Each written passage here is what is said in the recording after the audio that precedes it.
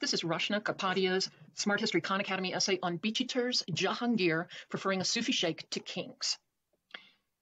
When Akbar, the third emperor of the Mughal dynasty, had no living heir at age 28, he consulted with a Sufi, an Islamic mystic, Sheikh Salim, who assured him a son would come. Soon after, when a male child was born, he was named Salim. Upon his ascent to the throne in 1605, Prince Salim decided to give himself the honorific title of Nur-ud-Din, Light of Faith, and the name Jahangir, Caesar of the world. In this miniature painting, Jahangir, preferring a Sufi Shaikh to kings, flames of gold radiate from the emperor's head against a background of a larger, darker gold disc. A slim crescent moon hugs most of the disc's border, creating a harmonious fusion between the sun and the moon, thus day and night, and symbolizing the ruler's emperorship and divine truth. Jahangir is shown seated on an elevated stone-studded platform, whose circular form mimics the disc above. The emperor is the biggest of the 5 human figures painted, and the disc with his halo, a visual manifestation of his title of honor, is the largest object in the painting. Jahangir faces 4 bearded men of varying ethnicity, who stand in a receiving line format on a blue carpet embellished with arabesque flower designs and fanciful beast motifs. Almost on par with the emperor's level stands the Sufi Shaikh, who accepts the gifted book, a hint of a smile brightening his face. By engaging directly only with the Shaikh, Jahangir is making a statement about his spiritual leanings. Inscriptions in the cartouches on the top and bottom margins of the folio reiterate the fact that the emperor favors visitation with a holy man over an audience with kings. Below the Shaikh, and thus second in the hierarchical order of importance, stands an Ottoman sultan. The unidentified leader, dressed in gold-embroidered green clothing and a turban tied in a style that distinguishes him as a foreigner, looks in the direction of the throne, his hands joined in respectful supplication. The third standing figure awaiting a reception with the emperor has been identified as King James I of England. By his European attire, plumed hat worn at a tilt, pink cloak, fitted shirt with a lace ruff, and elaborate jewelry, he appears distinctive. His uniquely frontal posture and direct gaze also make him appear indecorous and perhaps even uneasy. Last in line is Bichitr, the artist responsible for this miniature, shown wearing an understated yellow jama robe tied on his left, which indicates that he is a Hindu in service at the Mughal court. Reminder that artists who created Islamic art were not always Muslim. This miniature folio was once part of a muraka, or album, which would typically have had alternating folios containing calligraphic text and painting. In all, 6 such albums are attributed to the rule of Jahangir and his heir, Shah Jahan, who is responsible for the Taj Mahal.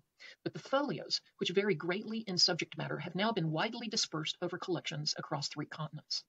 During Mughal rule, artists were singled out for their special talents, some for their detailed work in botanical paintings, others for naturalistic treatment of fauna, while some artists were lauded for their calligraphic skills. In recent scholarship, Bichitr's reputation is strong in formal portraiture, and within this category, his superior rendering of hands. Clear to the observer is the stark contrast between Jahangir's gem-studded wrist bracelets and finger rings and the Sheikh's bare hands, the distinction between rich and poor, and the pursuit of material and spiritual endeavors. Less clear is the implied deference to the emperor by the elderly Sheikh's decision to accept the imperial gift not directly in his hands, but in his shawl, thereby avoiding direct physical contact with the royal personage, a cultural taboo. A similar principle is at work in the action of the Sultan, who presses his palms together in a respectful gesture. By agreeing to adopt the manner of greeting in the foreign country in which he is a guest, the Ottoman leader exhibits both respect and humility. King James' depiction is slightly more complex. Bichitr based his image of the English monarch on a portrait by John the something, which is believed to have been given to Jahangir by Sir Thomas Roe, the first English ambassador to the Mughal court. This was a way to cement diplomatic relations, and gifted items went both ways, east and west. In Bichitr's miniature, only one of King James's hands can be seen, and it is worth noting that it has been positioned close to, but not touching, the hilt of his weapon. Typically, at this time, portraits of European kings depicted one hand of the monarch resting on his hip, the other on his sword. Thus, we can speculate that Bichitr deliberately altered the positioning of the king's hand to avoid an interpretation of a threat to his emperor. Finally, the artist portrays himself holding a red Let me move back up just for a second. Finally, the artist paints himself holding a red bordered miniature painting, as though it were a prized treasure. In this tiny painting within a painting, Bichitr replicates his yellow jama a man's robe, perhaps to clarify his identity, and places himself along two horses and an elephant, which may have been imperial gifts. He shows himself bowing in the direction of his emperor in humble gratitude. To underscore his humility, Bichitr puts his signature on the stool over which the emperor's feet would have to step in order to take his seat. Beneath Jahangir's seat, crouching angels write in Persian, "O Shah, may the span of your life be 1,000 years," at the base of a mighty hourglass that makes up the pedestal of Jahangir's throne. This reading is a clear allusion to the passage of time, with the putti figures borrowed from European iconography. Suspended in midair toward the top of the painting provide few clues as to their purpose or meaning.